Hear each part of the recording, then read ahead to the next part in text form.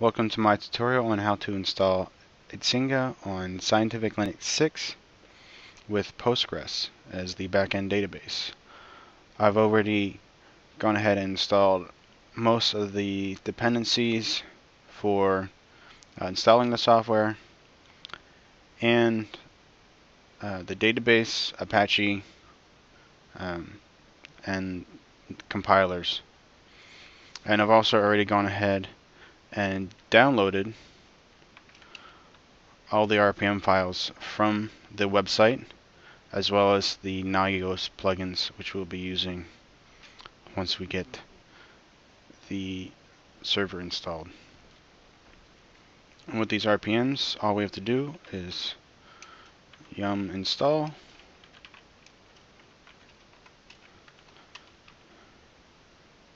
It should take a few seconds. Alright, and that's all we have to do with doing an RPM install. To use Postgres, we need to edit the configuration file. So we go through here and find and replace MySQL with Postgres, and go down and change the port to the Postgres port. And the default username and password are the ones we're going to use, so don't have to deal with that. And we also have to enable the event broker. This is all in the documentation on the website.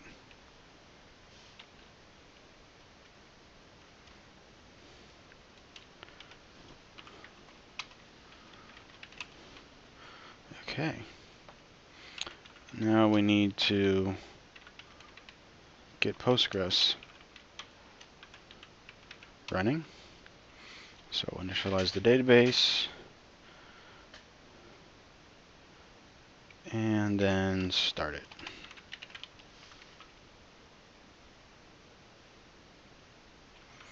Then we have to switch to the Postgres user.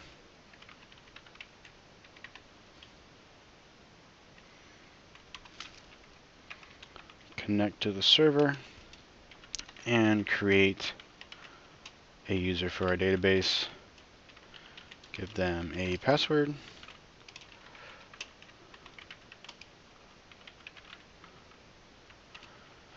And then create the database itself.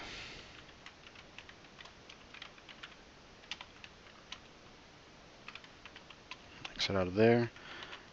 And we also have to set up the PLPG language on the database, which you can read about at the Postgres website. And we're done with that account. Clear that out. And from here, we need to enable access to the database for the user.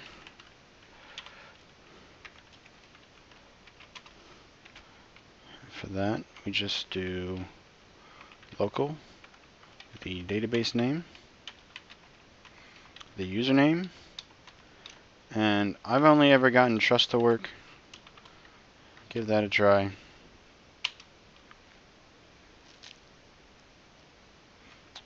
Okay, and then finally we set up a password file.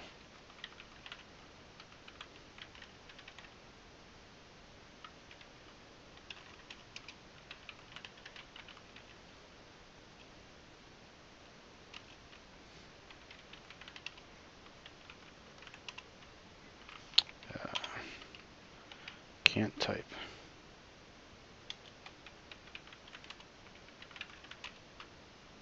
There we go. Okay.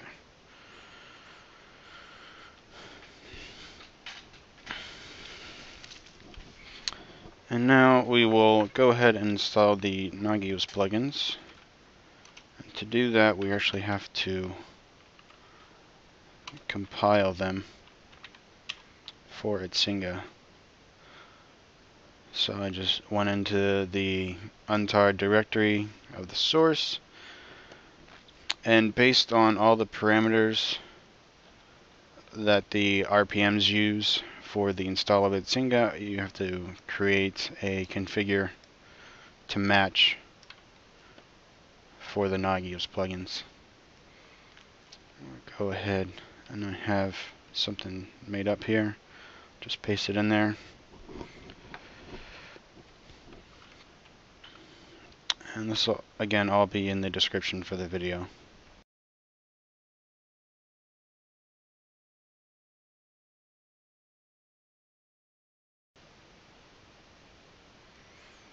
Okay, and make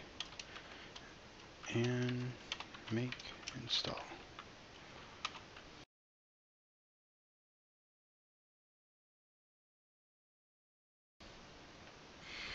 And now we have to change a setting here on Icinga to look for the plugins in the correct path. Exec. Just add that to the end. You'll notice that this is the same path as used in prefix plus libexec. So from here, I should note that I disabled SE Linux before I started this tutorial. You could go about creating the correct configuration for that. I haven't gone ahead and done that, and I've also opened up port 80 on the computer to allow web access. And let's just see if everything is configured to run.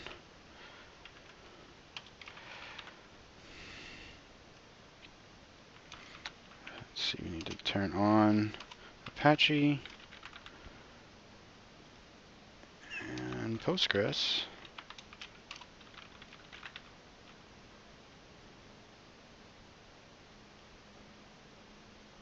And that's actually everything.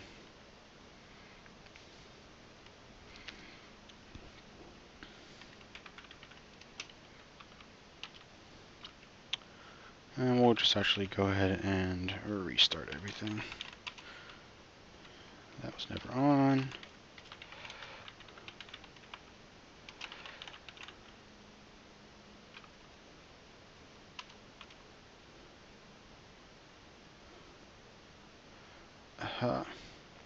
I just realized I forgot to import the database. So let me go ahead and do that. That's not a big deal. Clear PSQL, the user, the database name, and the file where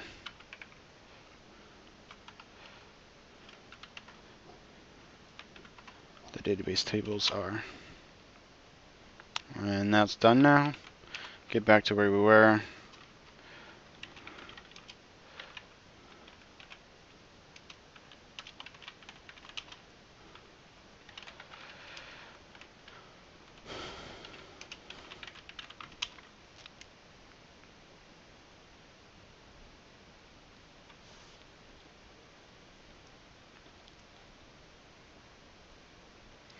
Alright, and that should be everything that we need to get going here. So let's switch over to a web browser and go to the site. And look at that, everything shows up on the main screen. It's a little cramped for the recording. You can see that there's some checks pending. There's 8 checks pending. These are going to be using the Nagios plugins that we installed. So these might take a few minutes to get going. And that's everything for this part of the video. Next we will install the Icinga web, the new interface. Thank you for watching.